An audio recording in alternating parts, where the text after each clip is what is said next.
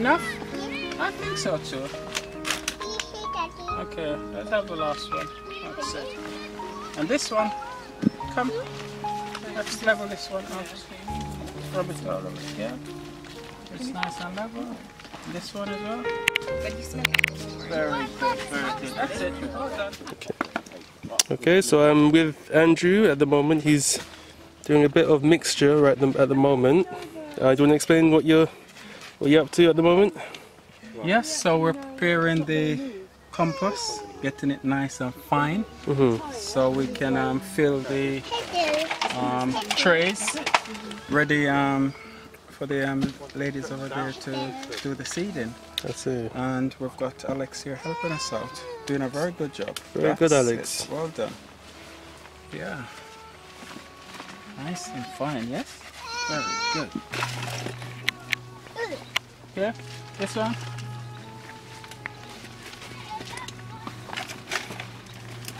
There you go. Good job. All in. And I'm not even counting. Very good. Boy. This one.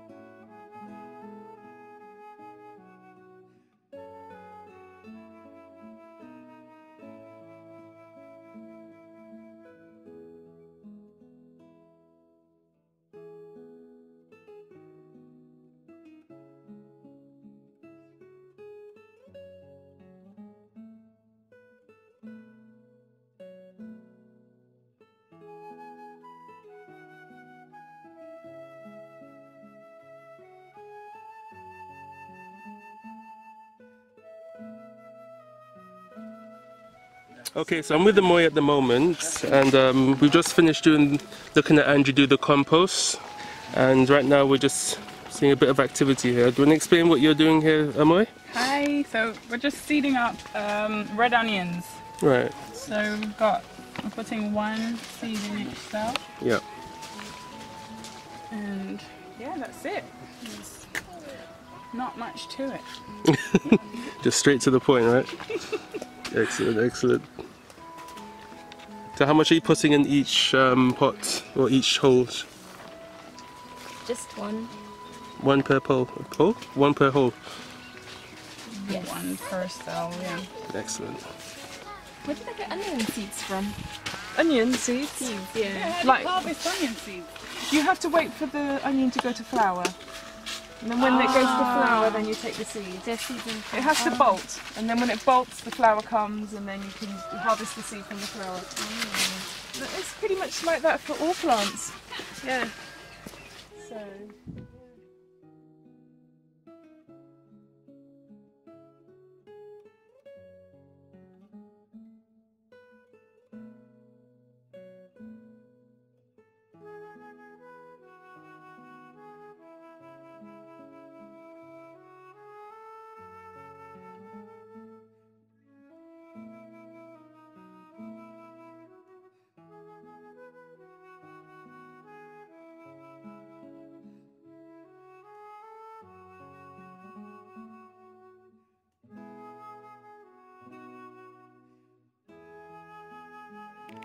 When we take this out, obviously it's going to have the 4 or 5 or 6 in there, and then when we put that in the ground, it will grow as a bunch.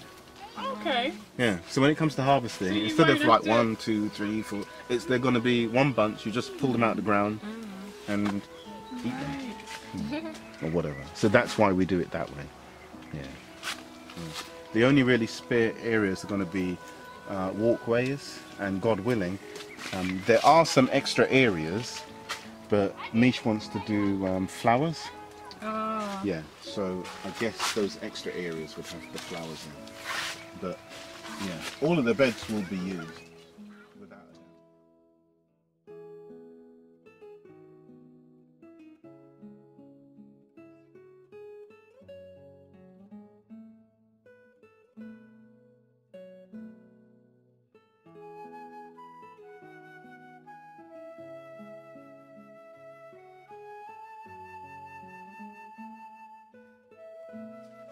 5 or 6. 5 or 6 in each. Yeah, but you don't. Obviously, you don't need to count. It's just a sort of a. Yeah. Once you kind of got that kind of sprinkle thing going on. Okay. Yeah. How many trays are those you're expecting to do? Yeah. 10. Okay. Oh wow. Will we get 10 out of this though? Oh, actually, Come Schuster. no, you won't. You know. Actually.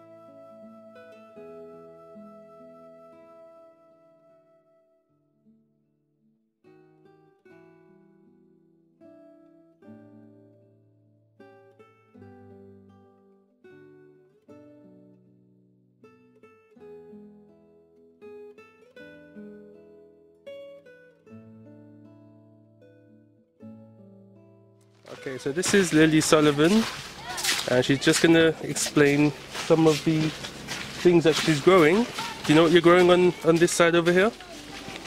Do you know what you're growing on this side over here? So, can you let us know what you're growing? I'm growing these. And what are they?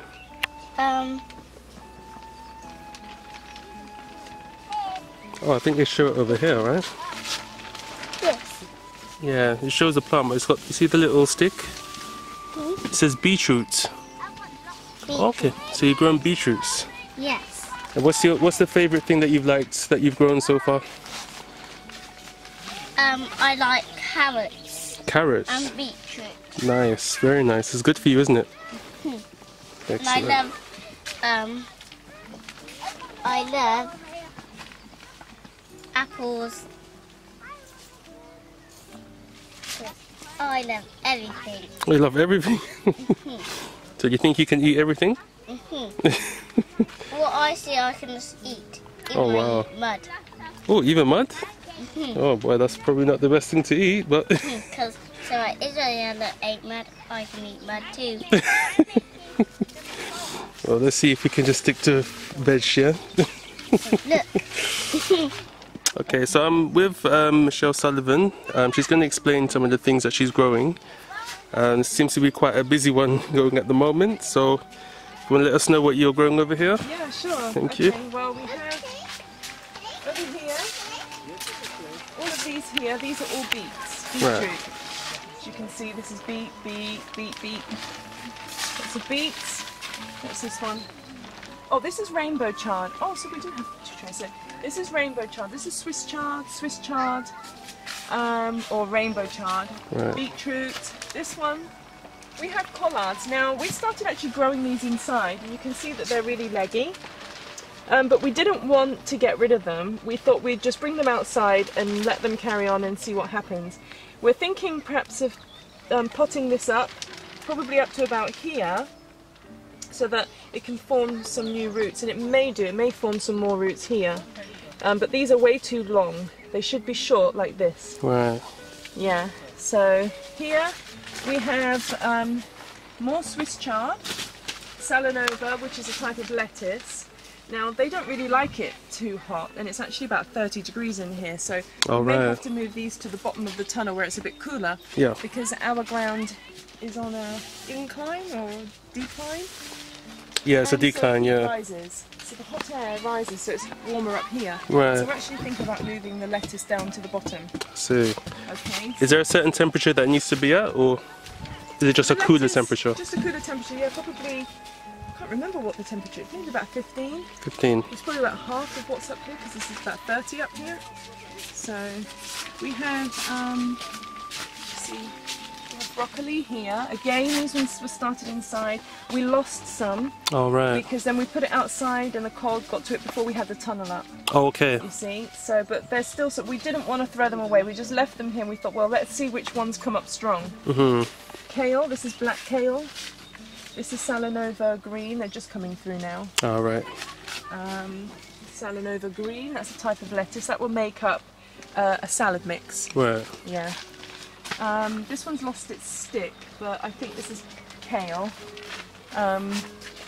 This one, what have we got here? This is Salanova green. You can see it's been written by Anea. She seeded these ones. Let's see if we can zoom into it. Yeah. As you can see. It's trying to zoom. Yeah. Have you got it? No, I don't think it's coming. So take it I out will of take your word for it. Yeah. So, collard greens in here. We had to really hunt for these seeds because you get greens in Tesco's and places like that. And we were like, what kind of greens is it that they're selling? Yeah. And so we figured, well, collard greens, it's likely to be collard greens. And we had to hunt high and low, and then we found some collard greens seeds because it's more common in America. We don't really get collard greens here so much. Right. But we found the seeds, thankfully, and we've got quite a bit of collards growing. We have broccoli, cabbage and collards here. And over there we have Salanova green. They're just coming up. And it looks like we have a stray collard or broccoli seed that got in there. Maybe the children probably seeded It's these. snuck in there, right? And it got in there, yeah. Oh. And then over here we have Salanova green again. They're just coming through, can you see? Yeah. It's like lettuce again. And there we have broccoli, that's organic broccoli, Salanova red, and then I think a broccoli got in there too. Okay. So broccoli. see these, there's quite a bit of Yes. plants here. Is there a reason for that? There's a story behind this. I told the children that were helping me seed only to put one seed in each pod. And the seeds were pretty small and they got tired and just threw them in. Oh dear. And so there's going to be a huge broccoli in that yeah, little so patch.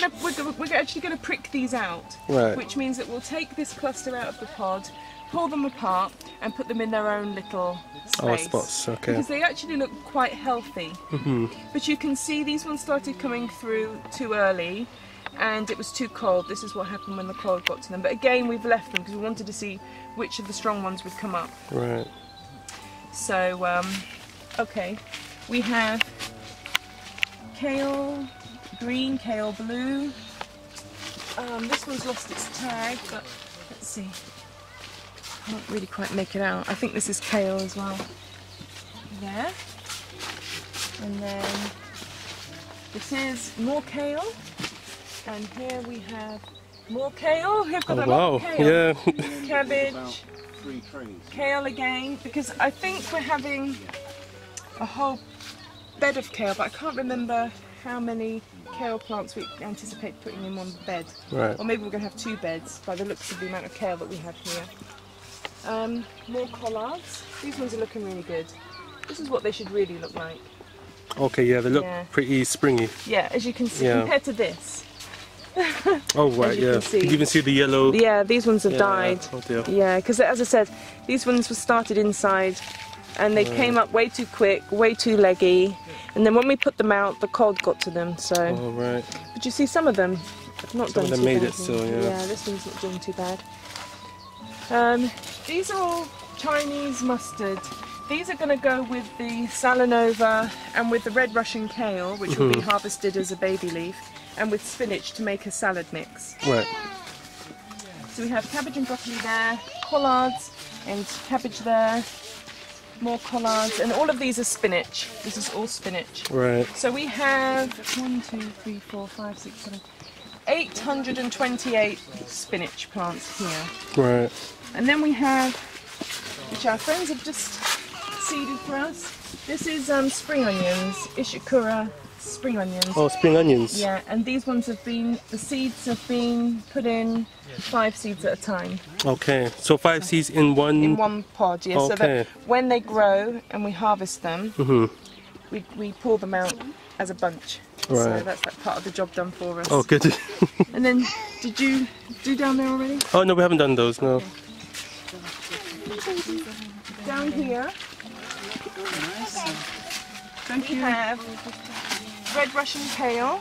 This is what's going to go in the salad mix. Okay. And more mustard greens, red Russian kale, more red Russian kale. I think we have 828 red Russian kale and 828 mustard green. And these are more mustard green down here. And you might want to take a look at the temperature inside the tunnel. I think it's 13 degrees outside temperature. 13. 13, and that's the temperature inside the tunnel. So we can see that it is about 32. Yeah, 32. Wow. So what we plan to do is get another thermometer and place it at the bottom of the tunnel to see what the difference is. Yeah. But eventually this will become the tomato, aubergine and pepper tunnel, and clearly it's warm enough for that. Right, yeah. So in fact we may have to, in the summer, because obviously this isn't even summer yet, this is just spring. Right. So we'll be able to lift the sides of the tunnel up to get some circulation and some air in here. I see. To try and cool the tunnel down a bit and just try and, you know, fend off, you know, diseases that could manifest if it's too hot and humid. Or congested or... Yeah, so just to allow the circulation of air helps to keep fungus and things like that to a minimum. Yeah. Excellent. Thank you very much for that. No problem. Cheers. Well, it's cooler down here, but it's 32 degrees. So up there it's probably about 36 degrees, you know. That's very hot, Wow. which is good, you know. But is there any specific reason, or is it just because of the sun? Well, what we noticed, not just the sun, but this tunnel is on it's not on a flat surface. I see. It's actually on an incline. And because hot air rises, Right. so at the top of the tunnel, it's going to be even hotter. But we wanted to have an idea of how hot it's getting throughout the whole tunnel. Right. That's why we thought we'll put the thermometer here and then just keep an eye on it. But as you can see, it's 32 degrees. That's hot enough to do tomatoes, All right. you know. And these are tomatoes, right here? Are they? No. Okay. these are just mustard greens. Okay, I see. Yeah, just mustard greens. And how long do you think they normally take to grow in this temperature? Yeah, mustard greens, I don't know. Because this is the first time we're doing mustard greens, to be honest. I think it's about 45, 50 days or something like that. Right.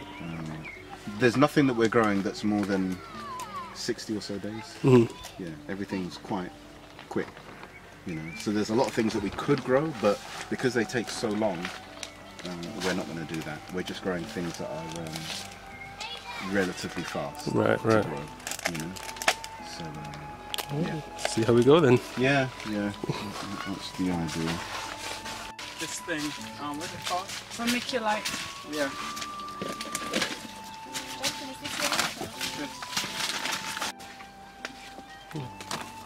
So is this it's blocking you? Därför advert. Vermiculite improves your drainage. Drainage, eh? You think we're putting the wrong thing in the soil then? Andrew doesn't do any voiceovers. Vermiculite. Say it again, babe. Sell the product. So we're selling it. Okay. Have to do the face as well. Yeah. Here you go. I'll definitely be buying that. Exactly. What are you doing there? Okay, so I'm with Caleb, the son of Robert and Michelle Sullivan. Now I would like you to tell us what you enjoy planting the most, what you enjoy eating the most, and what you're currently planting. Or is that too much to remember? Probably carrots. Carrots. Yeah. Okay. What do you like about the carrots? Colours like orange. Okay. Do they taste good as well? Yeah. Okay. And They you, taste kind of sweet. it's kind of sweet. Yeah. Okay. So what other things do you like planting? Or are you currently planting anything? Yeah. Okay, what are you planting? Courgette. Courgettes. Are those sweet as well? No. Right.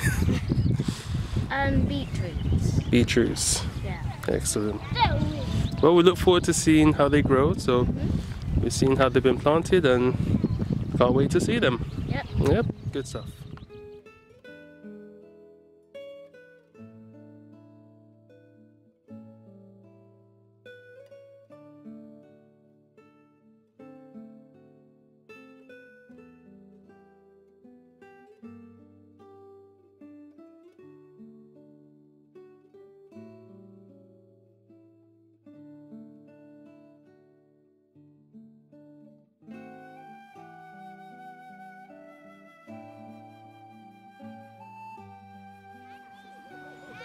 Oh, so you're measuring the field? Yeah, what we need to do is, remember I was saying that all these areas are going to be put into plots. Right, yeah. We have about 5 plots going down here, 30 metres length, 10 metres width. So I'm just measuring these out now. Right. And get a rough idea what we're looking at.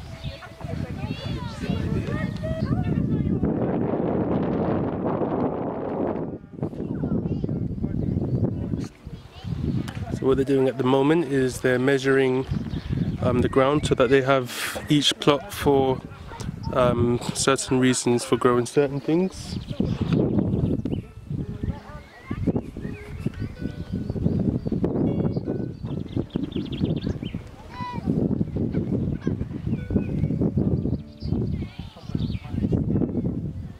Yeah, so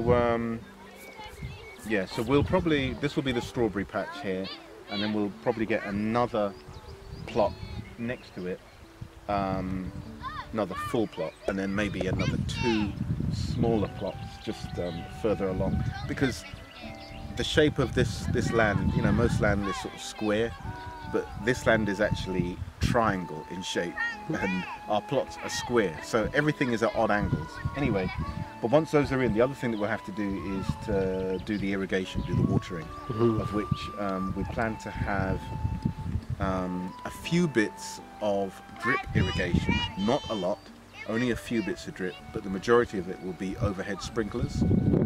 You know, so I need to order the sprinklers and get those in. So what we'll do, we'll have everything set on a timer, so that, you know, 5, 6 in the morning, that will just come on and just water the whole, well, it will water different plots, you know, for like an hour or whatever, switch off, and then in the evening it will come on again and then switch off.